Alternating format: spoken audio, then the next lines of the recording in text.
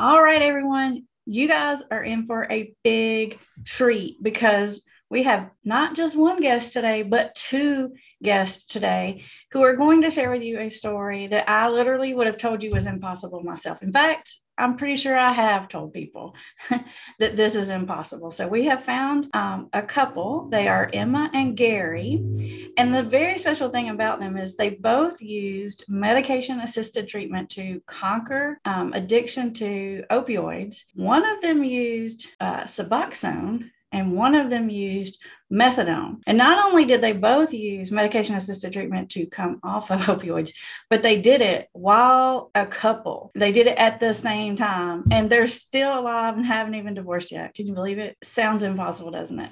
All right, let's meet them.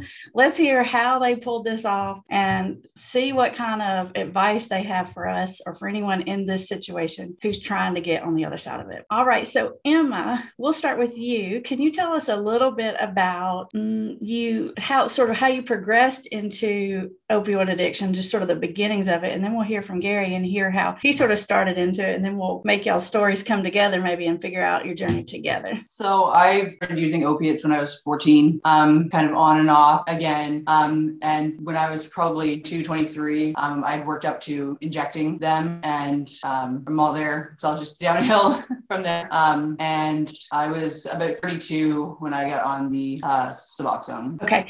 And so one of the things that I tell families a lot, Emma, is that opioid addiction is hard to detect, especially the first few years. Did anyone around you know that was going on? Because you started so young and so early. So when I was that young, it was more of just like a weekend thing here and there. So nobody noticed. And when it was progressed into injecting, even I would say that I did a pretty good job of hiding it from everybody. Okay. And Gary, what about you? What's the beginning of your story? How did it start for you? I had a surgery on my ear here. I had to have in Halifax, as we did our surgery, I had a torn eardrum and a cyst that had to be taken in. So when I got off the surgery, I got back, they put me on dilaudits. Prescription ran for a few months and it just picked up from there. Never stopped. Wow. So from that going on, it was about a 7-year stretch.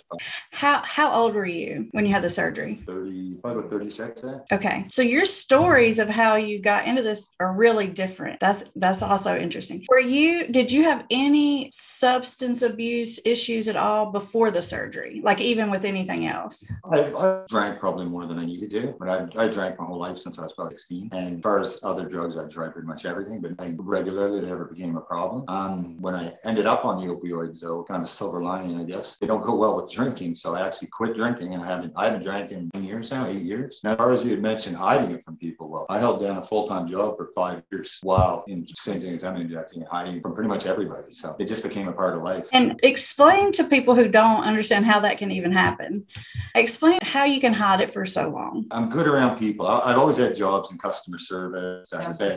What? I was going to say, us using together, kind of like covered each other's lies. And also what I did is, I guess you did the same thing, is I ended up isolating myself from all my friends. I didn't see any of my friends, my family members, cut off all ties. So it made it easier to hide when you're not hanging around with people. And I also didn't want to bring them into that part of my life. So that kind of made it easier, I think, was just isolating ourselves, being codependent. And we just kind of kept to ourselves and isolated ourselves from everybody for like 4 years. Did it affect your work performance? No, my work performance. I mean, it was totally dependent. My whole day depended on it, right? Like if I got up in the morning, we didn't have something, I'm going to go to work sick. And I'm going to be there sick until I'm able to get that.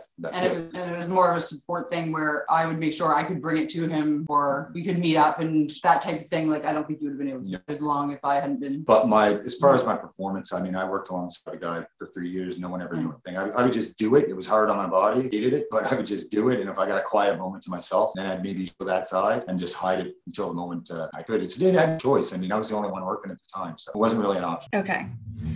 Now, I'm trying to follow the storyline here, right? Like it's a flow chart in my head. So, Emma, you were using from really young, started out just occasionally, escalated. And then, Gary, you didn't start using until you're 35. Where in the stories connect and collide? I got on the medication. So when he started using, of course, that was the connection. I was going through a hard time actually medically, like with a medical issue myself. So it was just like the perfect excuse to let things get really out of hand.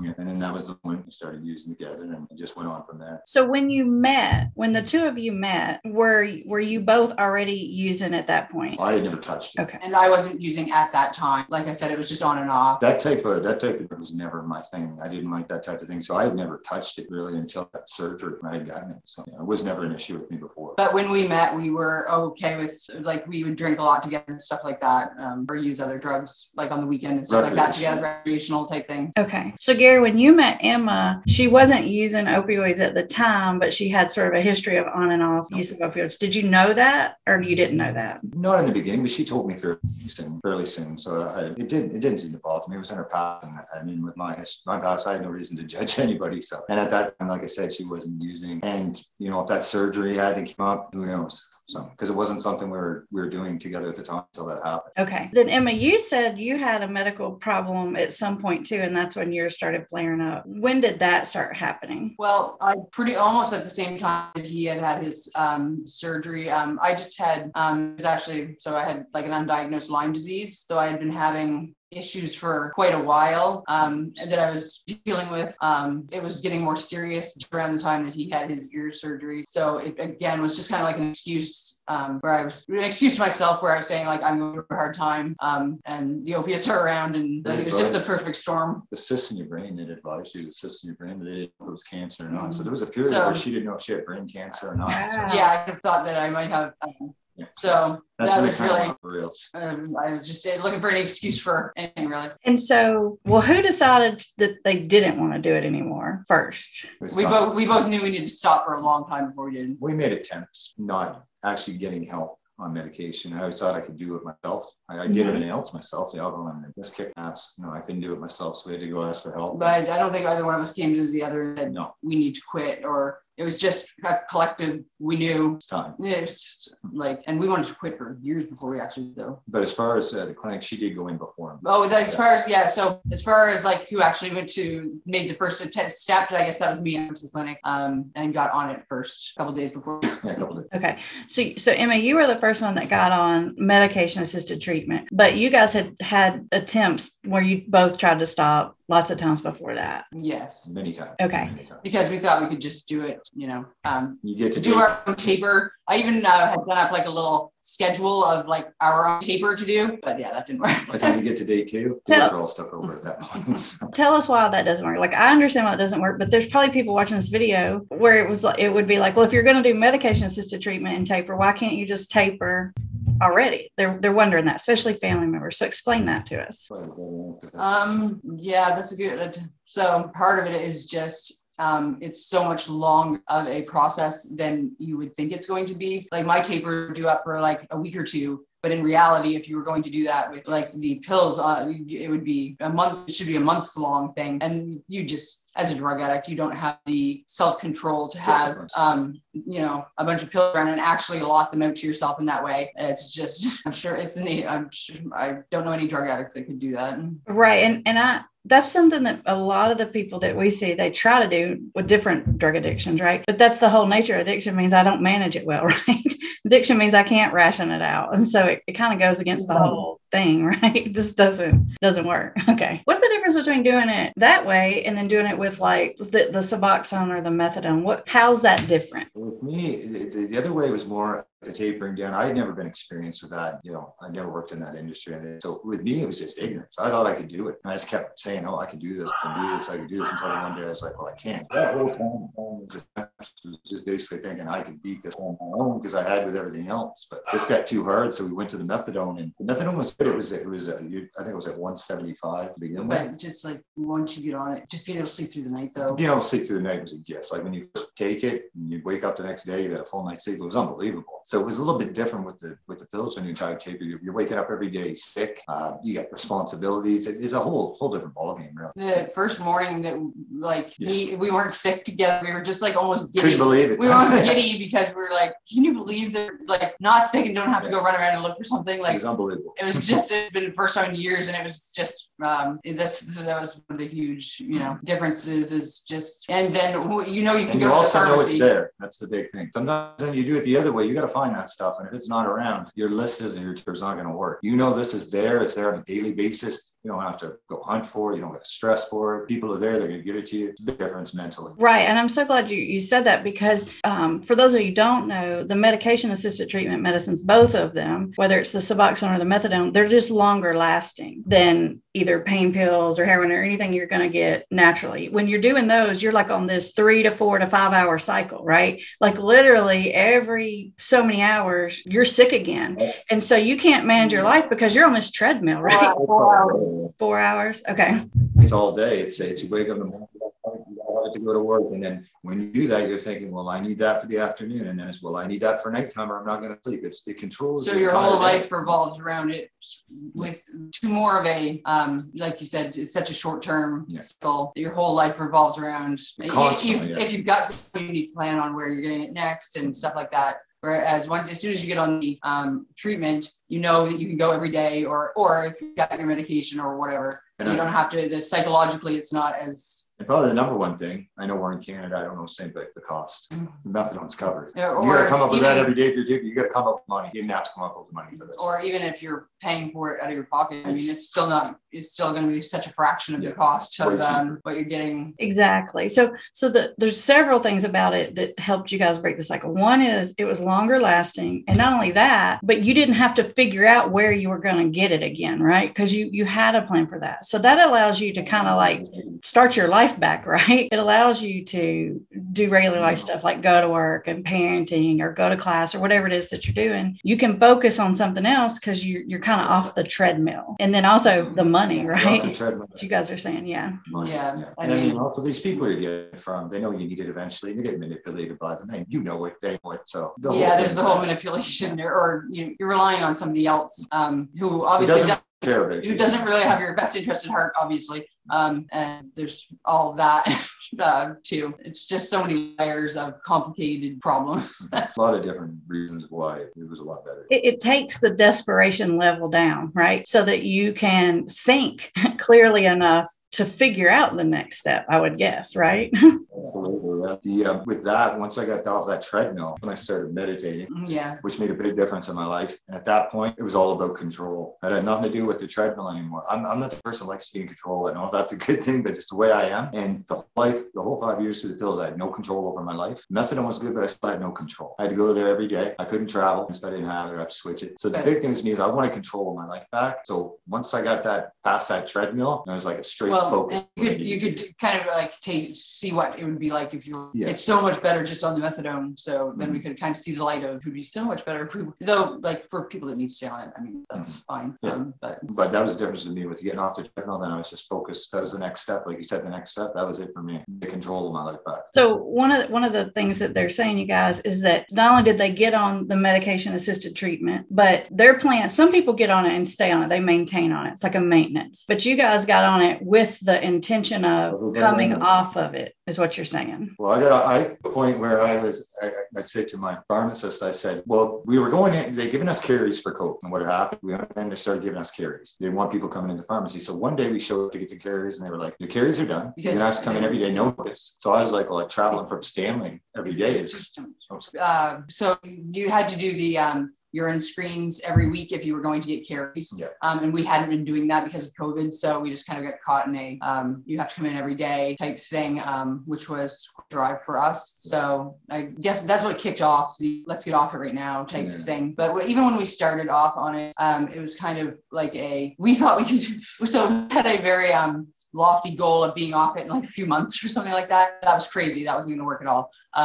But that was always our goal, was because we knew a lot of people that had been on it for, like, I know it's been on it for 15 years or whatever. And I mean, it's better than using pills or heroin or whatever, for sure. If that's your two choices. But so we don't know anybody that's got it. And I just was like, I don't want to be like that and be on it in 15 years from now and it'd still be running my life. what I was going to So we had always planned to just use it as a little, like a gap, bridge for the gap, but it took us quite a bit longer than we had anticipated. So, sped up once the point that so hold on one second, because you guys are saying some really important things there. There's several things you guys are saying I really want to emphasize. One thing, well, first I want to, because you're using the term carry and not everyone knows what that means. What they're talking about is in United States, it's this way with methadone, but not usually with Suboxone. But you guys are in Canada. And so the way it works is you have to show up every morning at the place where you get it to get your dose for the day, right? And so it's not as much chaos as when you're trying to get every 4 hours and you don't know where you're going to get it, but it still ties you to the place every single day and there's no missing. And so, which is rough. And what you guys are saying is when COVID started, they would give you carries, which means they would give you more than one day at a time. So you didn't have to go every day. I just want to make sure everyone understands that. And so we can follow it.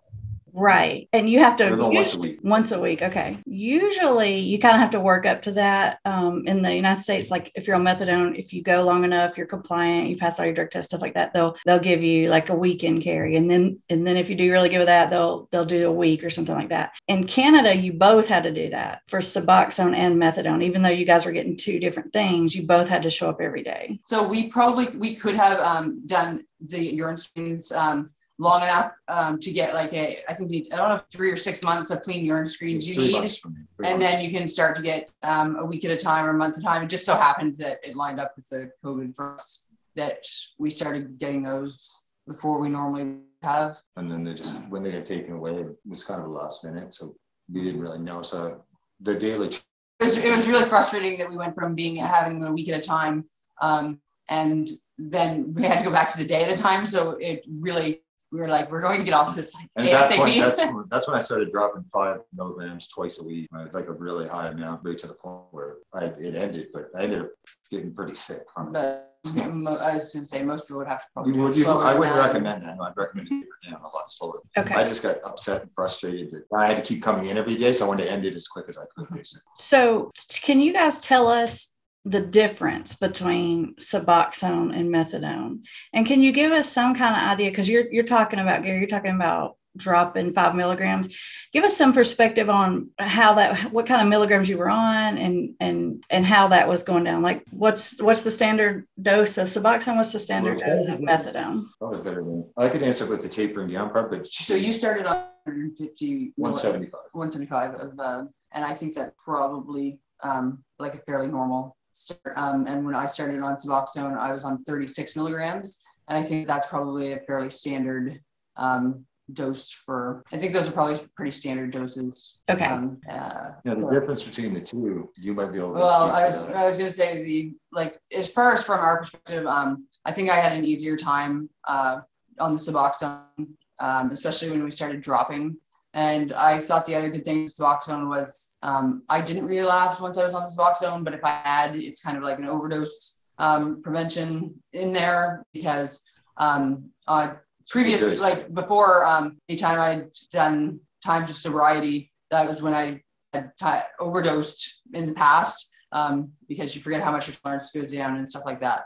So that's one of the huge positives to me. And like I said, when we started tapering, I seemed to have a much easier time of it than he did. He would have, like I said, we went faster than we should have, but he would have days where he was really sick and experiencing withdrawals almost as bad as we were. I think I went coming off the 200 days in a row throughout every morning. So it was hard on you for sure. Yeah. Wow. Dropping much faster. Because you went fast. I just want you guys to hear that for 200 days in a row, right? That's why you don't hear many people that do this because, I mean, that's a long time to feel bad, right? Like just tolerating that discomfort for that many days is like, wow. I tell people, if you want to get off it, you're going to have to go through some discomfort. It's not going to be comfortable. You're going to have to accept that. It's a solution to one, but it's just a stopgap to another. You're going to be sick every day anyway. But when you wake up sick every day and you're going to get pills, there's no end in sight, right? it's never going to get better. When you wake up sick every day and you're trying to come off of it, there is light at the end of the tunnel. It might be a long tunnel, but there's light down there. And the same with the doctor. Like I said, maybe if you feel like people are condescending or whatever, or not supportive, the chances are maybe they're not. Don't give up. There's others out there. You'll find the right one. I love that, because it's like you feel bad enough, physically feel bad enough, right? And even emotionally feel bad enough. I mean, it sucks having to go in there every day, right? Like that's not psychologically, that's no good either. And if you got someone that's talking down to you or treating you crappy, it's not going to help anything at all, right? Like you need some support, because it's hard. It is hard, people. I've only, so people understand how hard it is. I only know a few people who have tapered off of Suboxone, like outpatient. And you're the second person I've met, Gary, that's tapered off of methadone. Only second. I've been doing this a long time. Both Canadian boys, right? And both Canadian guys, right? Right. That's right. The other guy I know was from Canada too, right? And I don't know if you guys have seen his video, but he got on a bike and rode across Canada, come off methadone, rode across Canada on a bike. I was like, what? Crazy. Yeah. I don't know what's that for that. I would like to say that's amazing. Yeah, that's super. Yeah, it is. And the thing that's super amazing about y'all's story, not only did y'all do that, but you did it while still together. Tell us about that part, like the relationship part while all that was happening. I mean, that right there just makes it 10 times more unbelievable, because usually one person is gonna, their willpower is gonna run out. They're gonna want to cave, and then the other person caves, and then this person caves. It's just like back and forth triggering each other. So how did y'all do that together? Well, that's a good question too. I think first, like I said, it had been years that we were like really sick and tired of being sick and tired, and really, really wanted to stop. And it was really only the physical addiction that was keeping us there at that point. And on the other hand, I think that we both decided for ourselves, like I was doing this one way or another, you were doing it one way or another. And it's basically the point that one of us was going to do it and the other one wasn't, but the other one wasn't going to be around. Yeah. That's how we made the point to each other. So it was either we're going to do this. And I think we were so codependent for so long. It helped, if you're feeling bad, I could bounce something off her. So it was good to have a friend there that knew you were going through it. On the other hand, I think we're both really competitive. And I just wanted everybody to know that I'm still 3 days ahead of him. That's all. That's so funny. Okay. All right. And so you guys were so determined on it. That was your number one priority. I don't want to pretend we didn't have rough times. I don't want to pretend to everybody there wasn't rough times, because there was. The fights, the emotional, bad. You feel like when I wake up in the morning, I had withdrawals so bad that I wasn't pleasant to be around. It's just the way I was. And so there was a lot of tough times, but I just don't want to pretend like it was smooth sailing. It wasn't. No. But in the end, like I said, on the positive side, there was it was really good, because nobody understands how hard it is. But at least we could look at each other and I know what you're going through. There'd be times sometimes our father would ask me a question about, well, why is this? And you've never been there. If you've never been there, it's hard for me to explain why I'm, make these decisions over others. Yeah. So it's like that somebody that's been there and no talking about. My cat just broke in here. So speaking of the fathers, did both of y'all's families, what was the family reaction? Did your families know you had the addictions? Did your families know you did the medication-assisted treatment? If so, how did they respond to that? I don't have a lot of family left. I have my mom and I lost both my sisters. My father died when I was 8. But I hate that from them. My mother knows the treatment I went through. She only said, because I told nobody, no friends, even when I was going through the treatment. I didn't want to tell anybody. I don't know. I was just embarrassed or ashamed by it. I didn't want to let anybody to know. So right now, only my mother knows. And even my friends that I grew up with since I was 5 years old still don't know that I was on and off the stuff. Wow. I've pretty much hidden it from everybody. My family did know, and they were very supportive of us getting on the treatment, for sure. Then they were very supportive. I think it was easy with her because she had been there before. They'd experienced that before with her. And so there wasn't really, they knew that I had a problem, I guess. And I think yours was to protect your mom. You didn't want to bring that extra burden on her. And I just didn't want to bring that into people's lives. I just felt like it's nice. Keep it away from people. It's the best. And though it shouldn't have happened like this, but I basically told his mother that he was on methadone. It's for the best. It was for the best in the end. I shouldn't have happened that way, but I think it was, Otherwise, I might not have told anyone. Probably. But it's easier when you're not trying to still hide that to all from your family and friends. So, Emma, you said your family knew and they were fairly supportive, and no one really knew on Gary's side except your mom knew you had the problem, but didn't know you were on the treatment until Emma, would you say you rage told it, Emma? You got mad and said it? Is that what happened? She didn't know the problem either, though. She didn't know about the problem either. Oh, until okay. that point, she's kind of, okay, she had no idea I'd been on that. Gotcha. Okay. How long did it take each of you to taper? Now, Emma, I know you said you had your 3 days. So since you're winning the race, we'll let you say first. So do you mean from the time that we started the taper until I was able to quit the Suboxone? Yes. Uh-huh. Okay. So that was about 2 years, I think. A little under 2 years, like year and 10 months. A year and 9 months or something like that, I believe, from when I started it until when I took my last dose. And what advice? Now, yours was. Mine was close to. What was that? Sorry. Because I didn't get to hear Gary's yet. Before we hear Gary's, though, what advice would you have for someone coming off of Suboxone? And before you answer, anyone watching this, we're not doctors. I'm not a doctor. They're not doctors. We're not giving you medical advice. We're just helping you understand Emma and Gary's experience. So, Emma, tell us, what would you tell someone else who's either already going through it or thinking about going through it? Well, that's a good question too, because part of, I was going to say, be ready for a long haul. And it's kind of like, I felt like when I had it beat, there was still a lot more left.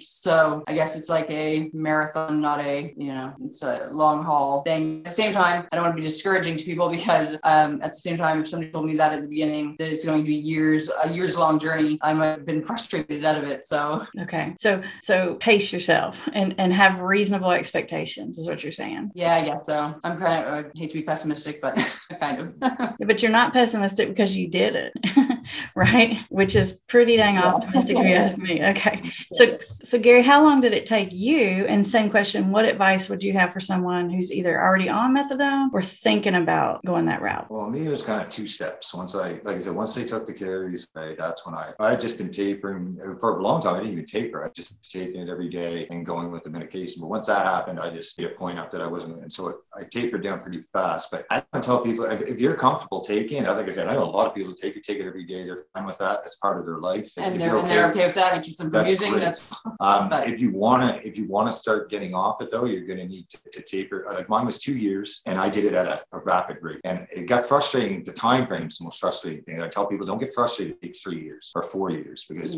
once it's done, it's done. Because we had a few goal. Like I said, first we were like, we'll only go on a few months. Yeah. And then when we were like, we'll do a year. We'll be off in a year. So yeah, they don't get frustrated if you're trying to. And again, back to the farmers, that's very helpful with that. I talked to her. I'd be like, hey, I'm on 20 milligrams here and I'm still feeling terrible. Like, it's just ever going to end, and, help me through it. She'd be like, you're almost there. So that support system was a big help. So I tell people to try and find somebody that can help them that way. Yeah. And when you're done, it's still like the one thing we noticed, she kind of told me when you're done, I noticed is you're done the physical part, but there's a mental part after, which I'm still going. There's that mental part you're going to have to get after. The physical part's first, but the mental part. And that really surprised me too. I didn't know about it. She told me about it. It's just because I was a little bit ahead. Yeah. Tell us about the mental part then. When you're saying that, what do you mean when you say the mental part? For me, it's just, it's getting up every morning. Am I going to feel bad? Or in that 7 years, I guess that's that 7 years I kind of isolated myself. It's getting back into society, like getting back. I met with one of my friends face to face for the first time in 4 years. Wow. It sounds weird, but it's just kind of getting yourself open, yourself your friends, maybe contacting them, even going to work. Like I've been in that environment so long. That's the mental part to me. It's just getting back out there, and it does take time. Or even like I thought that once I was done my Suboxone that I could just, but like I was saying that I don't think I cried for years, like years and years. And as soon as I got off this box, I was like crying every day about like commercials and like just anything was like making me cry. And I think it's just because I like not dealt with any emotions for so long, or it's just like suppressed. Thinking about the time loss then. The time loss starts hitting you really hard. Yeah. I wasted 2 years. I wasted 5 years. The people I hurt, the things that, people I hurt, people I cut off, stuff like that. It's like the sadness hits you. It's like a grieving process. Right. Yeah. You start feeling about all the times you hurt somebody, all the friends you've had for 25 years, you just haven't talked to in 4 years, just stuff like that. And I think it is like although there's that too, I think just coming off the medication, I think it's just like, I think I went through a bit of depression, which I don't think was all just related to how I felt. Like, I think it was I just,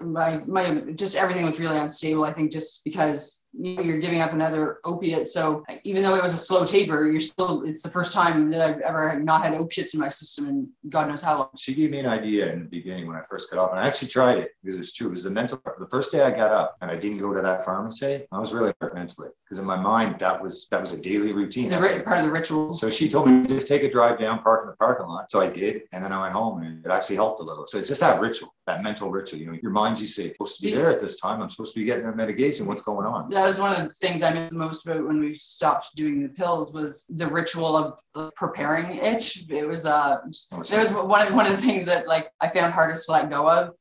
And the same with you used to go into the pharmacy every day and seeing those people, and it just becomes part of your daily routine. So it's hard to let go of those daily routines and get into a new like cycle of whatever thing you need to do to replace that. So what you guys are saying is just really ringing true on a biological level. So one of the things that I want to mention when you're talking about that last day and then the mental part kicks in, what a lot of people don't understand about opiates is not only is it a pain reliever, but it's an anxiety reliever. Like a neurochemical level, it caps over your anxious brain chemicals. So it's not just physically you feel better, emotionally and mentally you feel better. So when you go through withdrawal, not only do you have the physical pain rebound, but you have your anxiety goes crazy, basically. I mean, you feel emotionally and mentally unhinged for a while. And that's part of what these guys are saying. And then the other thing that you guys are saying, which I really like on a biological level, is you're talking about the rituals and the routines. And most people don't know, but dopamine is the addictive chemical with any substance. Doesn't matter. It's dopamine. That's the thing that makes you keep going back. Well, dopamine is actually released not when you have the thing, but when you're about to get the thing. So like being in the parking lot, like the ritual setup is actually when you get the good brain chemical. That's the trick of addiction. It's not the having, it's the wanting. That's hilarious. If we were on way to get that and we'd be feeling bad, literally. We'd be throwing up, but you're going to get it, and then you're not throwing up anymore. You're good to go. That knowing you're getting it, total sense. I didn't. Yeah. Right, because I've heard of many stories about people say, once they finally got a hold of somebody and they knew their dude was on the way, they felt physically better, and that's because you literally get the brain chemical release. It's like Pavlov and the dog. It's the bell ringing, even though the food hasn't come. Your brain is like. And there's like a relief there. Right. Yeah. Now, do either one of you have anything related to addiction? It doesn't have to even be related to medication-assisted treatment, but just addiction in general. What's the one thing you guys would want other people to know?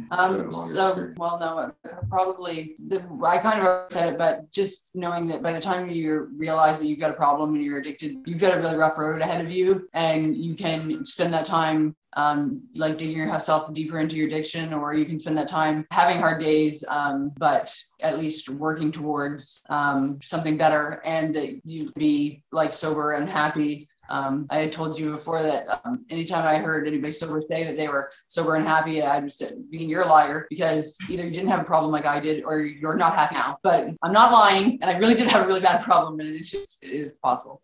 Yeah, I just echo the same thing. It's possible.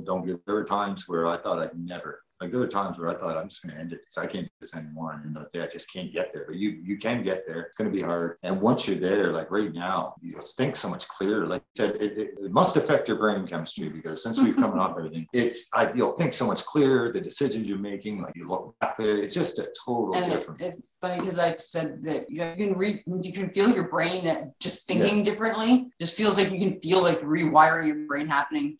It's really neat stuff. And you get that hope back too. Hope for your future. You actually know that, now you can start doing things for your future. You can start making changes. So I just tell people, don't give up. It does get better, right? And you do eventually feel better. And would you say it's worth it? I'm sure. I did. Hardest thing I ever did in my life, the best thing I ever did in my life. Yeah, and I'm sure that if I were really using, I probably We wouldn't be. I don't know if I'd still be alive or whatever. But, I absolutely. but it's just such a dismal it's such a hopeless existence, and it doesn't have to be that way. Okay, so the big takeaway that I'm going to get from this, and hopefully other people will get their takeaway, is that yes, it's difficult, but it's going to be difficult every day if you're using anyway. And so at least this difficult is getting us somewhere, and there's an end in sight. And at the end, you'll feel different. You'll think completely differently. You'll think clearly. You'll feel better, and you won't have to wake up feeling sick every day anymore. You can get off of that treadmill and never have to get back on. And once you start, like, once we started, like, on the medication, there's so many, like, little milestones where you're like, oh my God, this is so much better and so much different. Like I said, the first day that we weren't like really sick, or like we could actually spend time together. Or when you realize you can, like, leave for a few days because you don't have to be on your medication, or just there's a lot of those little things you don't think of when you're little lights at the end of the tunnel that make it worth it along the way. It's not just like it's not just, there's lots of little positives, lots of little positives along the way, for sure. Well, I'm so glad you said that, right? Because it's not horrible the whole way, right? It's just there's better days and worse days, but it gets a little bit and a little bit and a little bit. I'll attest to that. 200 days sick, it gets better, and at the end, it's a lot better. And then when you're addicted, there's just so many little things that you don't realize that you don't have in your life anymore, or that type of thing, that you just completely forget that you can, you just think that it's normal to wake up sick or whatever, and there's all these things that you normalize in your life when you're addicted that aren't normal at all. And you start getting that as you progress. Yeah, it's just neat to get back to normal. So for everybody who's watching this, I hope that all of you appreciate the magnitude of hearing two people who came off of opioids, who've beat an opioid addiction. They did it in an outpatient basis. They didn't go to inpatient. They did it on their own while in a relationship and got through it every single day until they came out the other end of that tunnel. It's really huge. And I think hearing you guys' story is going to do a world of good for a lot of other people. I hope so. Yeah, I hope so. And your channel has done a world of good for me too. I started watching your channel when I kind of felt like a little bit of a relapse maybe coming on type thing, and just like understanding the psychology of it is helpful too. I watch your channels. What meditation did for me, it just helped me mentally. Yeah. And if anybody had any questions, if they ask you a question you want to pass on to them, we'd be more than happy to answer anything for anybody. Okay. And what people can do also is you can put the questions in the comments and of the video, and if need be, I'll even pass them on to you guys. But I'm sure that Emma and Gary will take a look after the video launches and try to look at y'all's questions and give you guys some feedback if you want. Absolutely. I'll look at the videos and your comments anyway, so I'll especially look at this. We'll be on top of it. Yeah. Right. Because that's how I met Emma, because I was so used to seeing her name come up in the comments. I felt like I knew you already from talking back and forth in comments. Yes. Mm-hmm. She's always got the comments and that, and she loves your channel, and she was always on. Well, I want to say thank you for sharing your story. It's an amazing story, and I just hope everyone can appreciate how amazing it is as much as I do, because it just blows me away that you guys are able to do that and do that together. So now I'm going to have to stop telling people that can't be done. The relationship and the doing it at the same time part. I've always told people can't be done, but now I know that it can. Sure. Thanks for having us, Amber. Thanks for having us, Amber.